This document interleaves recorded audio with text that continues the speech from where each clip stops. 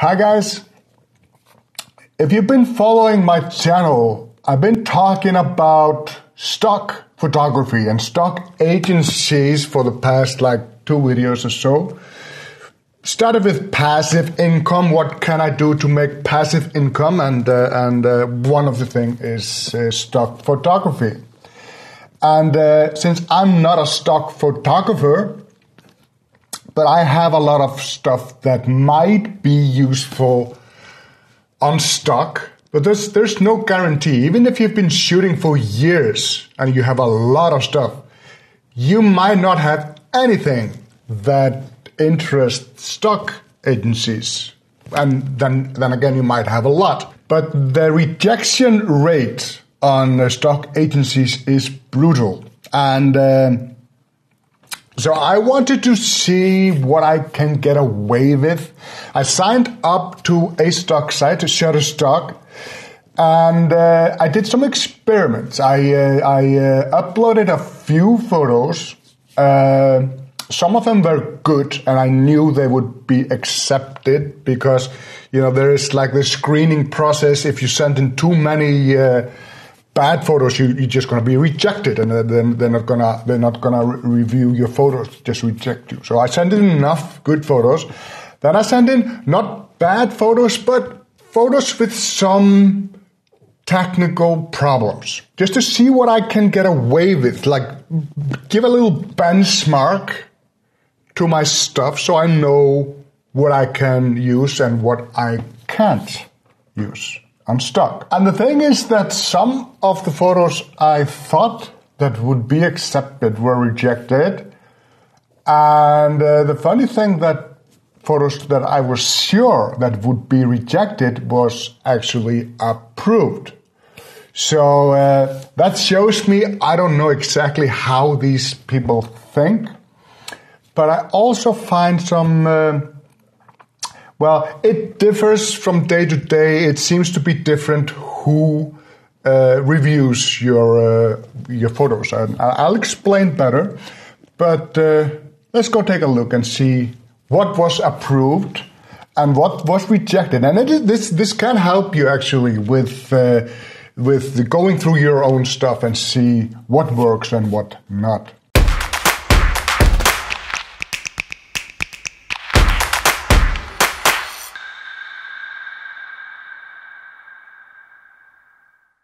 Let me start by saying that if your photo gets rejected on stock, that has nothing to do with this photo being a bad or a good photo. It can be a great photo, but it still could have some technical issues, which is not an issue.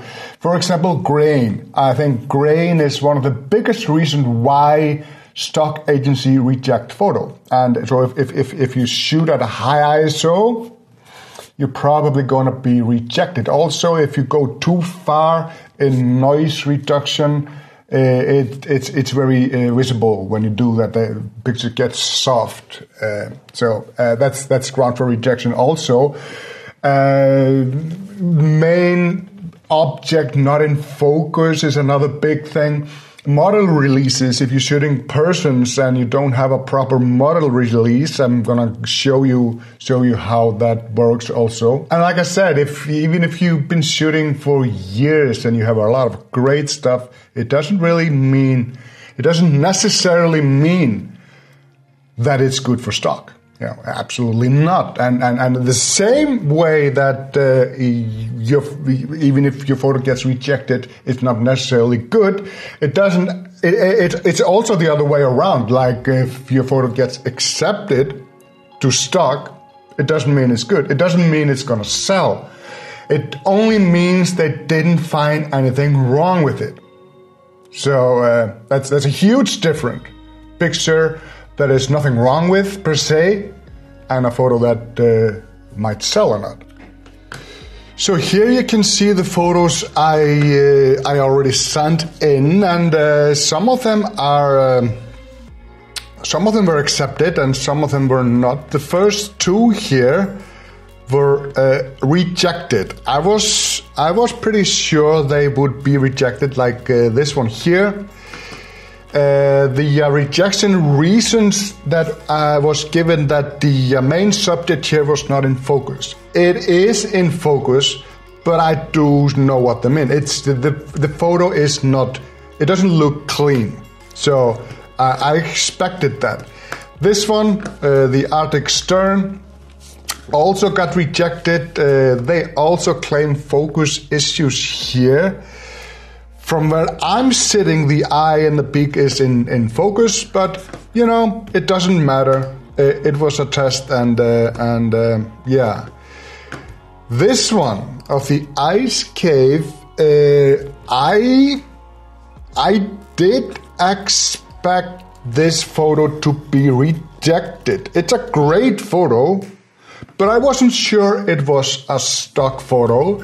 You can see I'm having problems here with the highlights. You can see the highlights are blown out here, and there is some grain in the dark areas in the cave.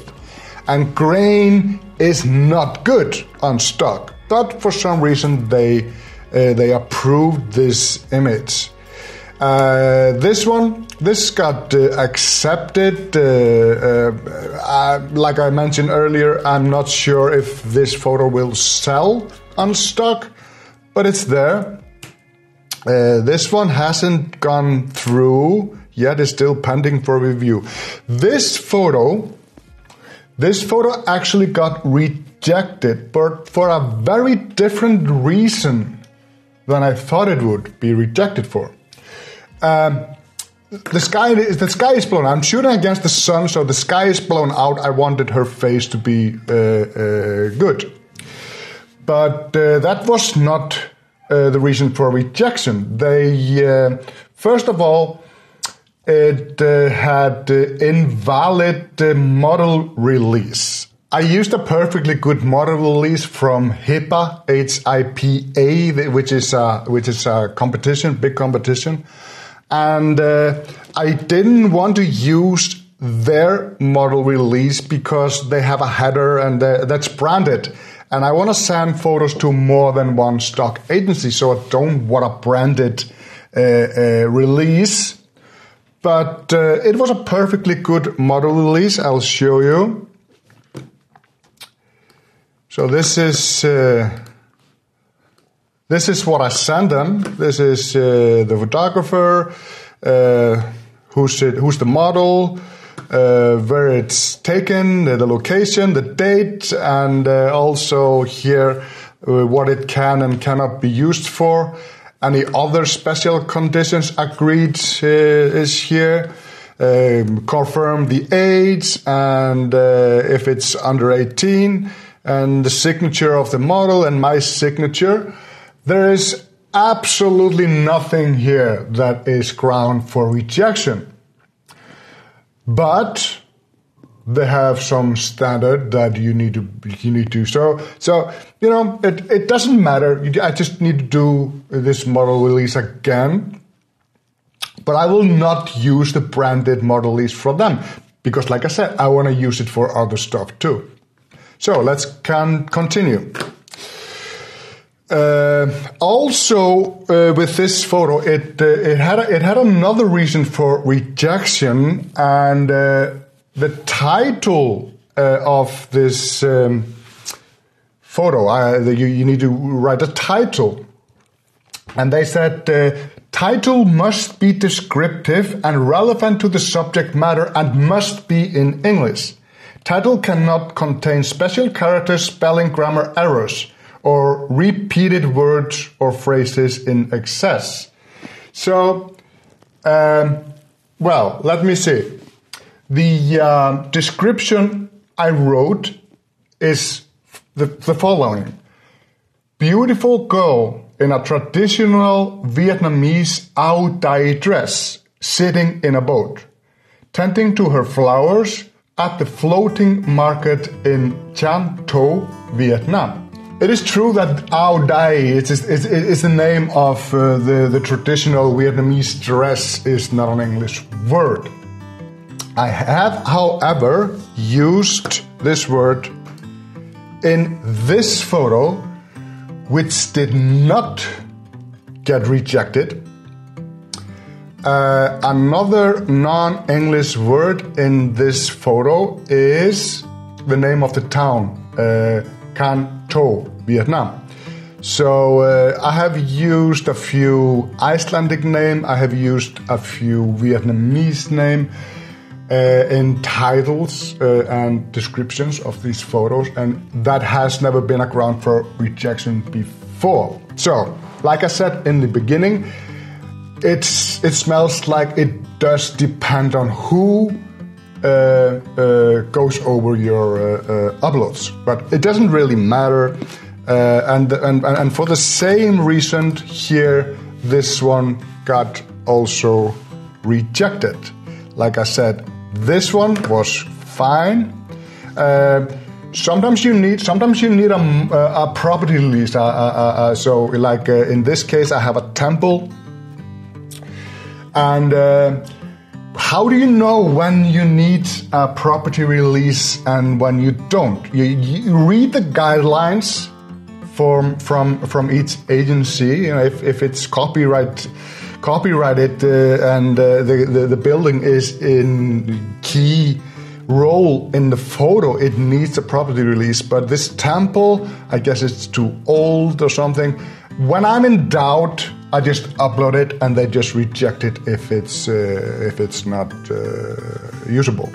So this photo, well, it's not exactly a stock photo. It's more like a fine art stuff. This one I think it's a beautiful photo, and I did not expect this photo to be rejected. It was rejected because the main object is not in focus, and I'm just gonna challenge that. It seems in perfect focus from where I'm sitting, but like I said, you know, it doesn't matter. It's just another photo. And here, this one got approved. Even if I have a model, this model does not show his face, so that's fine. I expected this photo to be rejected, but it was not. It's a drone shot, and drone shots do have grain. There are ways to like ISO stack or stack these photos to get less grain. I didn't do this in this case. I can see grain in the sky, but you know, it was accepted. This photo is a little soft. I can see it here. It is a little soft here in the main subject, but it got approved. It's a nice photo, but this photo is sharp. The cliff here is sharp, but this one got rejected because it wasn't sharp. So, you know, it's not... well, you know, like I said, it doesn't really matter. I'm just testing what I can and cannot do. Maybe they mean like the waves, they're not in focus, but that shouldn't matter. Well, they're in focus, but they're not sharp. There's a huge difference there. This one, approved, no problems. Approved, no problems. This one, rejected because of noise issues. I don't see noise issues here. I see noise issues here in the ice cave, quite a bit, but I see no noise issues here. So you know. But this one, this got rejected. This is a beautiful shot, and this one got rejected on the grounds of focus. The main subject does not appear to be in focus. Yeah, and also grain. There's a lot of grain. It's a Northern Lights photo. It's shot at 3200 ISO. So there's gonna be grain in it. And when you shoot Northern Lights, you focus infinity. So you focus for the lights, not the foreground. So if you wanna do a Northern Lights photo or a night shot, which you want to get approved on stock, you might want to do a double exposure. You might want to shoot one for the ground and then one for the northern lights and then combine those. I think it's difficult to get a photo right off the bat which will be approved because you have to shoot at a huge ISO, and if you don't shoot a foreground photo, the foreground is not going to be in focus. That's just how it is. This photo got rejected because of a model release. I need a model release for this photo. I did not think I would need it because you can just see her ear and her cheek. You would never recognize this person, but that's all good. This one, another Western image. I wanted to try to send a panorama, see if there's any special things for that. Apparently not. This was accepted. It's just like a silhouette. I wasn't sure if this one would be accepted because I fixed the sky. I'm shooting into the sun, so the sun was blown out. So I just basically colored the sky behind him so it's not that white, but apparently that's no biggie. This one approved. Yeah. So that's it. Here you can see a little bit of the face here, but I guess you can see more of it here.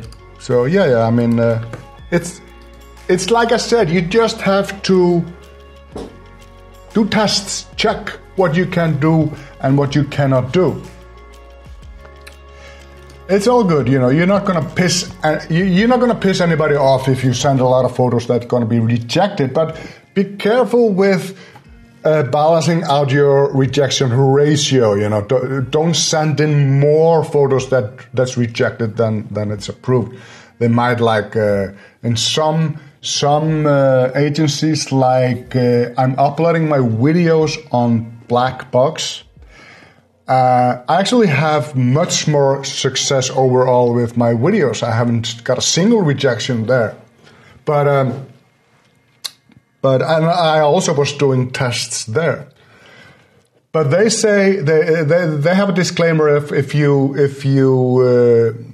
and they don't put a number on it, but it's just if you get too many rejections, they might lower your upload limit per week. So they don't want to go through crap, and I completely understand that. But these all the photos I showed you here, they all did very good on social media. So these are not necessarily my favorite images. My favorite images I'm using for different stuff. I'm selling them from prints and stuff like that. I would not put them on stock because they have other purpose. But these photos are all good enough for stock, except for the little problems that you might, because I've advocated a lot in the past, and I will continue to do this, that there is more to image quality than technical things. So if you're always thinking about that might take away from the story, from the feeling, from the atmosphere. If I need to crank up the ISO, I crank up the ISO. It's fine. I can sell it for fine art. I sold it. I already did that many times. Sold this to hotels, advertising agency a lot, but it's not for stock. So you take your old stuff and you need to look at your old stuff through those glasses. You cannot be sentimental about it or take it personal if you reject it. It's just, it doesn't work for this media. It's fine. Just move on and select something else. But if you're shooting especially for stock, you shouldn't get a lot of rejection, because you should know what you need to have in order, like focusing where your focus is, your depth of field. It's beautiful stuff when you see shallow depth of field with the face and everything else is out of focus. But you need to be really, really careful that the eye and stuff like that is in focus. These pictures get rejected a lot with selective focusing. If they don't get it, if they're the guy who reviews the photo, if he doesn't get it right away, he's just gonna plain out reject it. And like you've seen, the reason they are like, they're always the same. They just hit a button, boom, it's not in focus, so they put not in focus button, and it's always the same explanation you get for photos that are not in focus. So it doesn't really help you. Well, up to the point that it tells you that it's not in focus, but it doesn't really teach you anything. And that's the thing with, I heard a lot of people talk about that you can learn a lot by uploading to stock and have them rejected and then learn from the rejection. I don't, maybe somewhat, but if you don't know like how to lower the noise in your photo, how to get a sharp photo, know about property and model releases, you're not gonna do good on stock. So you need to study this stuff first. But like I said, if you're going out to shoot with stock in mind, you should get, well, at least close to 100% approval rate. So that's it. Like I said, don't get pissed off, don't get angry, don't think that these fucking people, they don't know art. Don't be like that. Just, it's nothing personal. They have no idea who you are. They don't care. They just see the photo, and if it doesn't meet the requirements of a stock, even if it's you see that one people is doing it differently than the next reviewer, it just doesn't matter. Just go out, try again, find another photo. It's not the end of the world, and it has nothing. It says nothing about you as a photographer, and it says nothing about your work per se if it's good or bad. It just says if it's usable or not for stock. With that, thank you for watching, and goodbye.